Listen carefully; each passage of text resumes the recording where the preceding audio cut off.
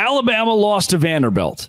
And that wasn't the only insane thing that happened to the AP Top 25 this week that actually benefited the Big 12. What we have to come together and understand now is the more parity, the more craziness that happens in college football, the better for the Big 12 at this point. Because guess what? We are the conference of craziness. We are the conference that can't seem to find any stability at the top because your number one team might be number one this week and number 7 in 2 weeks because they find a way to lose 2 in a row because the Big 12 is that evenly matched. And in a world like that, you need more major college football teams losing so that your league has a better opportunity to get into the college football playoff. Here's the deal. If Alabama can lose to Vanderbilt, they can lose to pretty much anybody in the SEC. And really, maybe that means that this year in college football, especially when Cal is hosting College Game Day, anybody can beat anybody. See, all these we don't want to see Alabama play Utah in the college football playoff. It'd be a blow. We don't want to see Ohio State play Iowa State. Buddy, look. You're seeing Alabama lose to Vanderbilt. And not only that, number 4 Tennessee loses to Arkansas, a fairly porous Arkansas team. How about number 25 Texas A&M, boat racing, stomping Missouri. Number 8 Miami should have lost the game. If the officials don't step in, they lose the game to Cal, who we have made fun of all offseason. Number 10 Michigan loses by double digits as Washington completely shuts down the Wolverines in the second half. Number 11 USC. Welcome to the Big Ten, baby. They're 3-2 now. Huh? Ole Miss losing to Kentucky last week. All of these games. 22 Louisville getting bounced by SMU. All of these games mean one major thing for the Big 12. Parity at the highest level in college football, which thus helps the Big 12. That itself is full of parity. Was that like too philosophical? Did that make sense? I wonder, Alabama got Tanya Harding this week. They got another aside. Who was Tanya Harding? Was she the one that did the kneecapping thing, or did she get kneecapped? And how did they become friends? Did they go on Oprah together? Which one was Tanya Harding? Because if she was the one that hit the other person's kneecaps, why do we only remember Tanya Harding's name and all of that? And if she was the one that got hit, I guess that's cool. But Alabama was Tanya Harding, or if Tanya Harding is bad guy, then Alabama's the one that got hit in the kneecap to Vanderbilt. The Big 12, we see this. Houston beat TCU. And maybe it's not a prime example because TCU is no Alabama. And honestly, Houston's probably better than Vanderbilt. But in the Big 12, what you're seeing is parity. But I want to make a bit of a caveat with that. Iowa State, BYU, Kansas State, Utah, Colorado, Texas Tech, these one-loss Big 12 teams have placed themselves in a position where if we have 4 schools that end the year at 11-1 or 10-2, that whole the Big 12 is going to cannibalize itself. Wait, if the rest of college football cannibalizes itself more than we do, we're in business.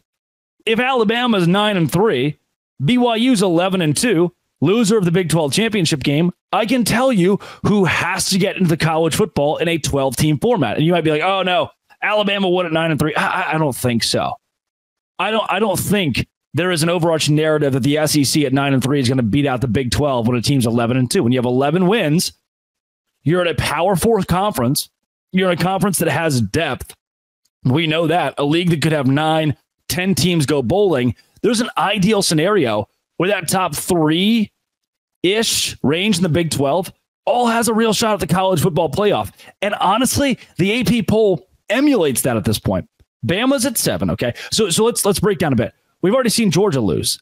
We have seen Miami basically lose to Cal, Alabama, Tennessee, Ole Miss, Clemson. We've seen those teams lose. They sit ahead of Iowa State, who's at 11 right now, right there with Notre Dame. We've seen Notre Dame lose to NIU. We've seen LSU lose to USC. We have seen these teams lose. We haven't seen BYU lose. We haven't seen Iowa State lose.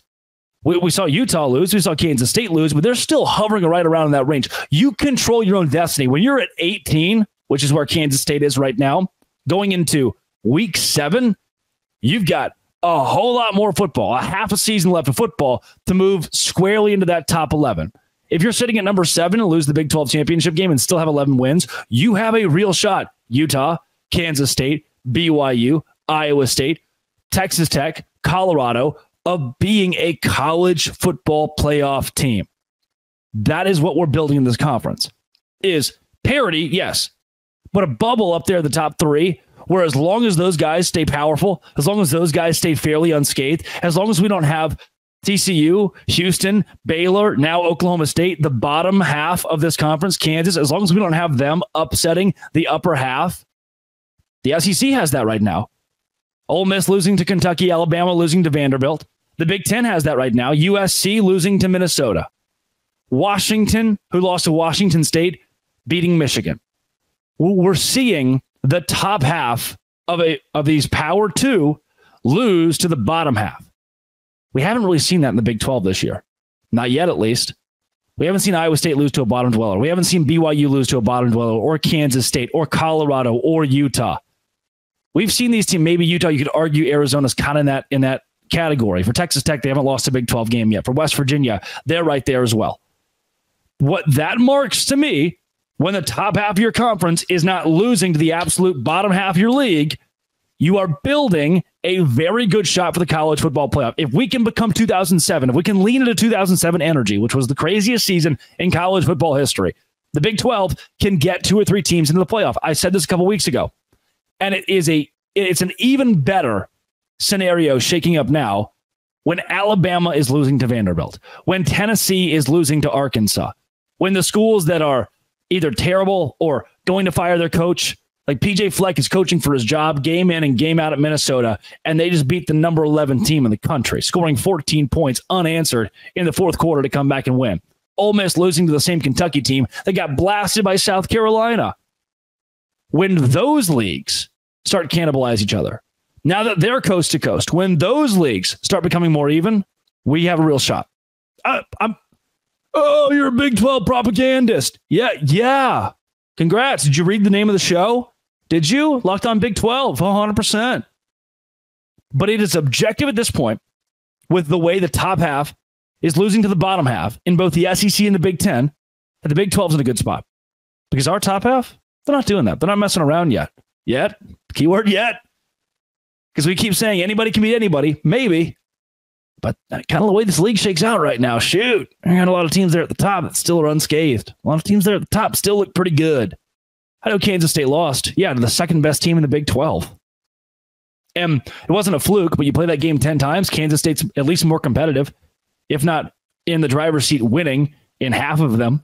BYU fans would agree with that. Play that game 10 times. Kansas State wins 5. That's a good thing. We're not losing to chumps.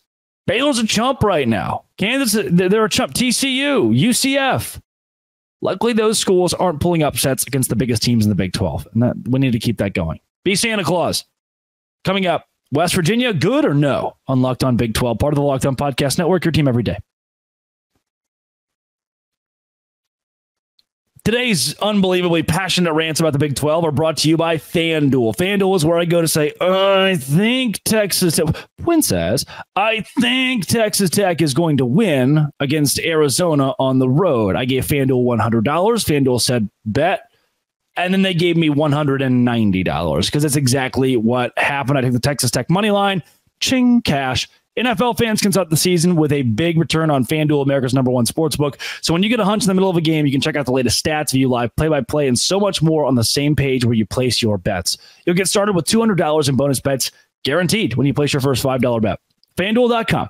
Get $200 in bonus bets guaranteed when you place your first $5 bet. It is America's #1 sportsbook, and it's FanDuel.com. Visit FanDuel today.